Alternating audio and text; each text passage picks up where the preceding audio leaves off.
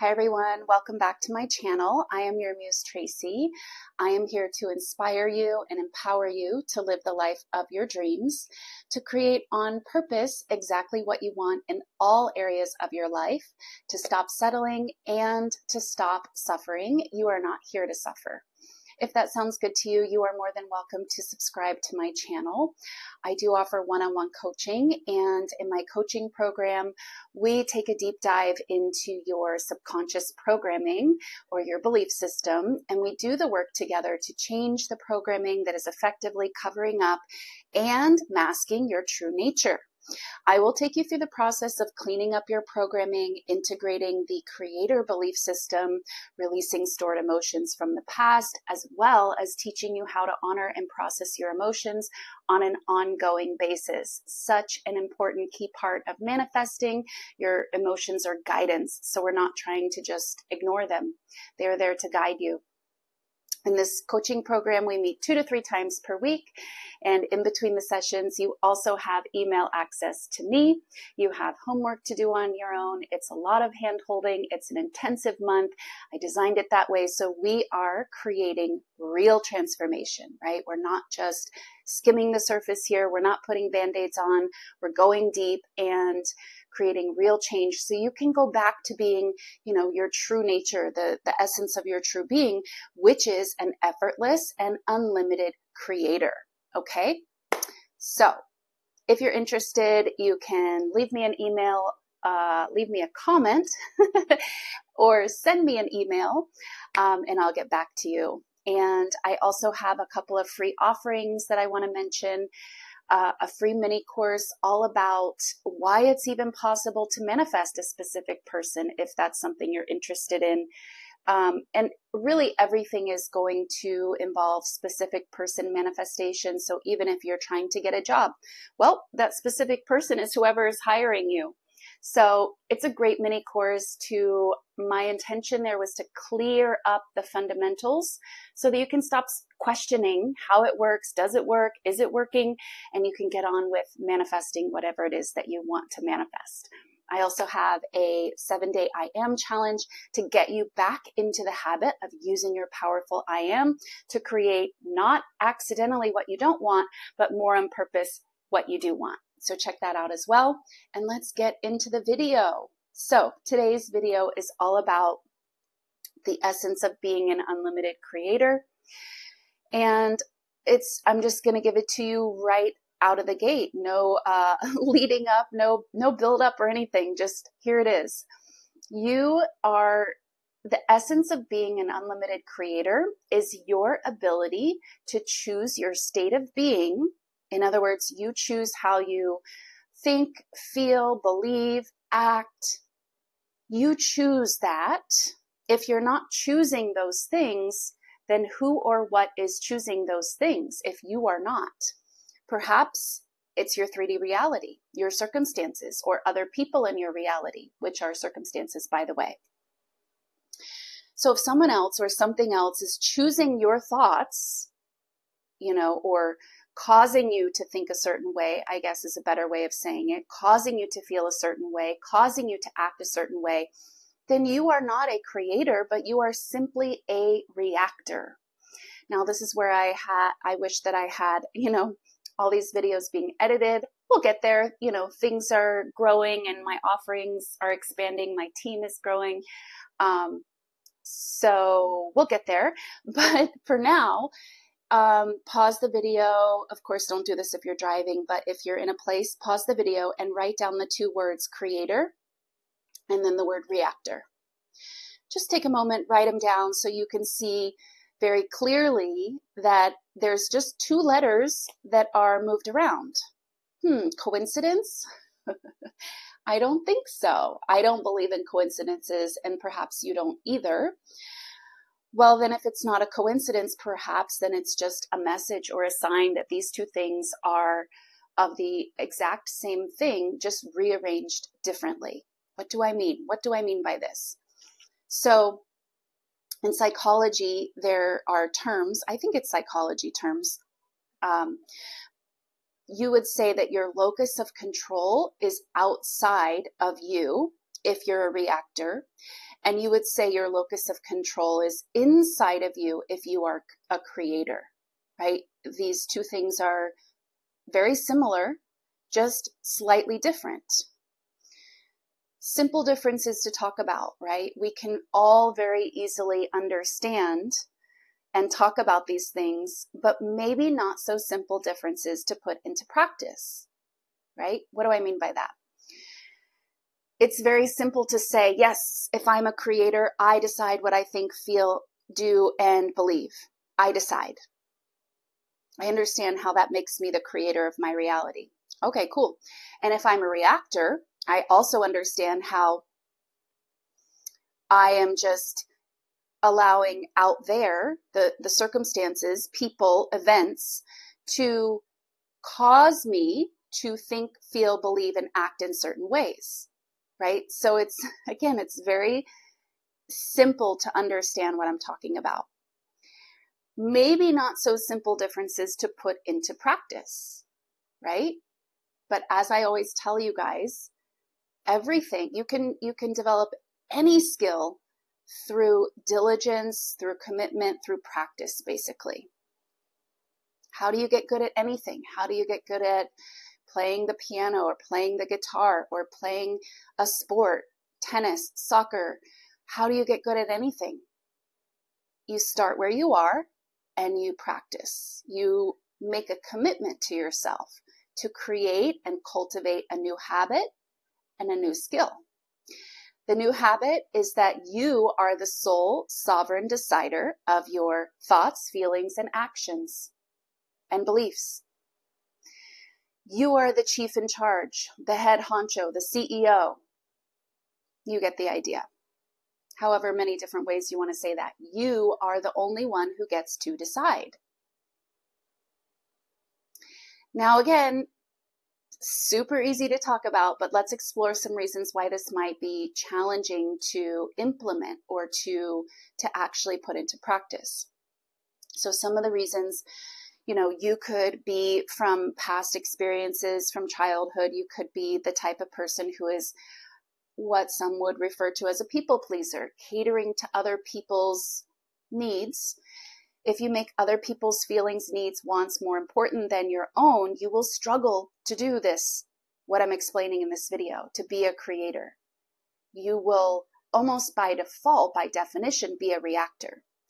So you'll need to employ a little bit extra work to change your habits, the way that you've always maybe moved through the world, the ways that you are comfortable, have been comfortable moving through the world. Right? Catering to other people's needs, ignoring your own. You can't be a creator if you're ignoring your own needs, wants, desires, feelings. You simply cannot. You'll have to work on changing this mode of being. Another challenge might be if you don't have full understanding of the law of assumption, and who you are and what 3D reality is. Just simply knowing that 3D reality is a mirror reflection, following you all the time, but with a time delay, right? If you don't have that knowing, that knowledge integrated, you might struggle to do this because, again, it's easy to say, not so easy to implement when you still think that out there is separate from you, is unrelated to you. You will think if it's separate from you, you have to adjust yourself to it. Simple. You react to it. If you know that it is from you, then you can go back to creator mode. And if it's not what you choose, you simply create something different. Another reason, if you've tried this in the past and didn't get the results you were counting on, you might lack faith in yourself and struggle to do this thing that, again, is really easy to comprehend and talk about. It might feel challenging for you to actually do it. Right? You keep going back to, well, I've been doing this, but it hasn't been working. Probably you've been trying to do it and judging your results by out there and maybe judging a little too quickly, right? Remember, there's a time delay. There's a time delay. And then at some point, as you're looking for it to be out there, you're allowing it not being there to change the way you think, feel, and believe. You go back to reactor mode rather than staying firmly rooted in creator mode. Another reason, if you still have a lot of fears and negative thoughts and scenarios, in other words, you struggle to direct your mind or control your mind, and you may still buy into, what the ego throws at you. In other words, you sometimes think that you are your thoughts. You take ownership and you believe what your thoughts are. You believe what your ego is throwing at you, rather than remembering you are not your thoughts. You always have a choice in which thoughts to believe and which thoughts to throw out, like the old stinky, no longer useful garbage that is now messing up your beautiful reality, right? You always have a choice, but maybe, again, you haven't quite practiced and integrated that, and you still fall prey to what your ego throws at you. So this is exactly why I do the work that I do, because you see, the concepts of manifesting are so simple, and you can know about the concepts. You can believe in the concepts.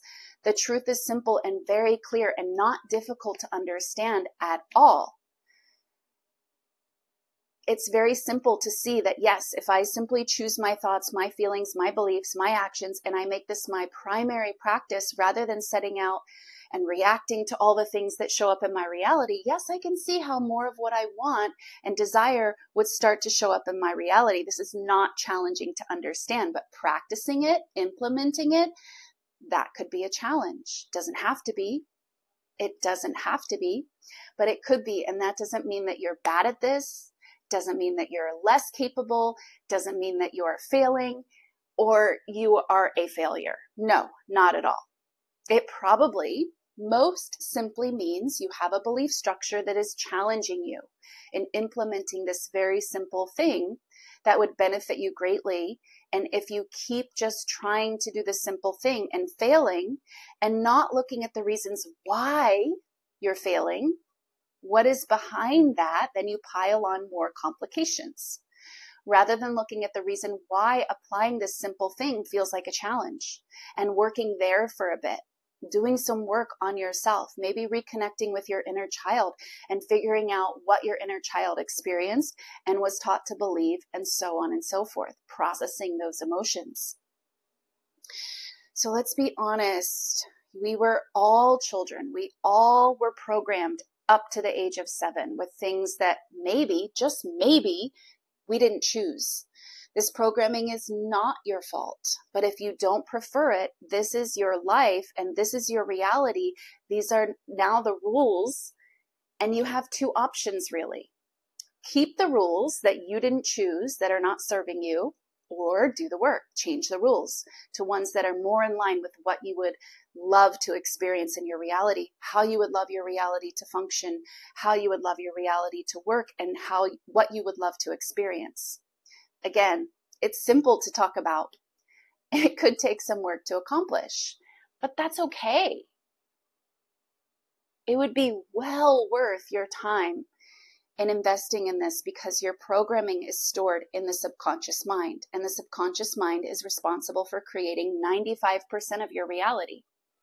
If you think you're going to keep that 95% as is, again, not the things you chose, not the things you now currently want, and use your 5%, your conscious mind, to robotically affirm your way into your desired reality, I don't know. That sounds like a struggle. 5% versus 95%. This is what I want. The 5%, 95% is someone else's stuff, but I'm just going to keep that there because that sounds like hard work. It is hard work, you guys, but this is how you get back to being an unlimited and effortless creator. So I would encourage you to look at where the power is and consider that if you change the 95% and get it shaped up to be more of what you want, more of what you would choose for you, yourself, and your reality, then manifesting might just become more effortless in the direction of everything you want as it is meant to be. Right? So all of this that I'm talking about in this video is being more of a creator than a reactor. Being more, able to choose your state of being. Being more able to choose your thoughts, your feelings, your beliefs, your actions. And basically, this is what we would also call living in the end. Because if you are choosing your thoughts, feelings, and actions according to what you want to think, feel, and do, it's going to be from your end. Living from the end is a skill you build up.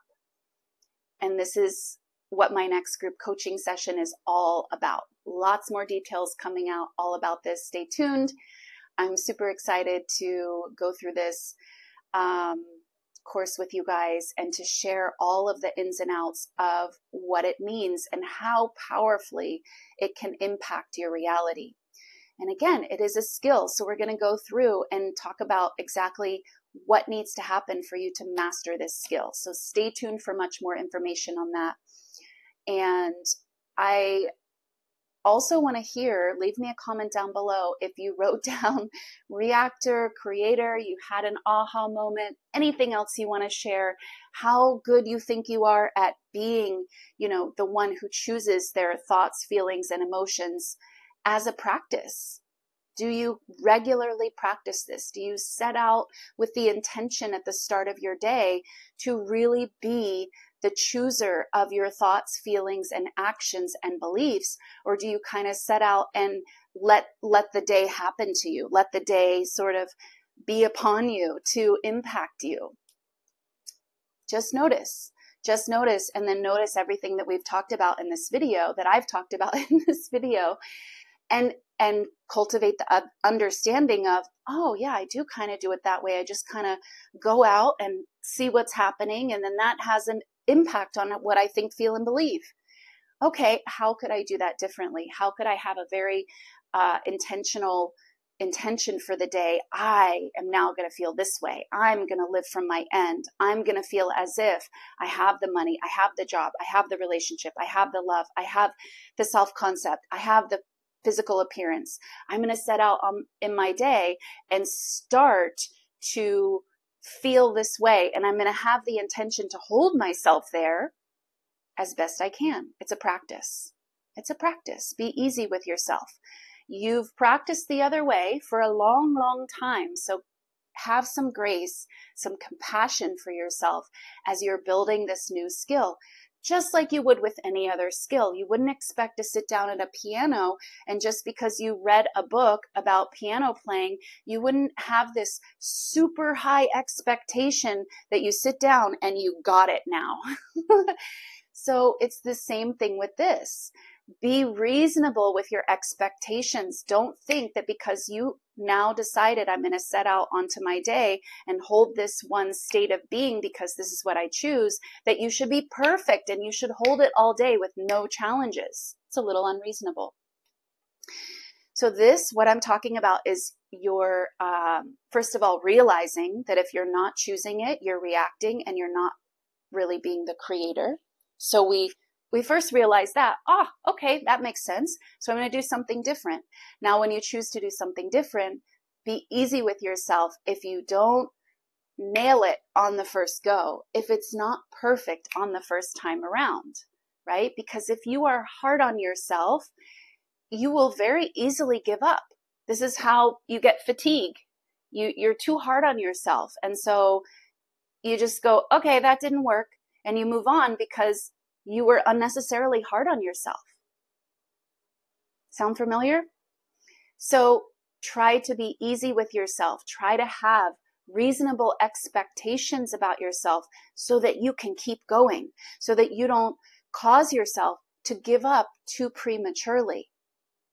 Be easy with yourself. Know that just trying this is progress. Just having the awareness and the intention to try it is progress. And every day, it should get a little bit easier, and that's progress.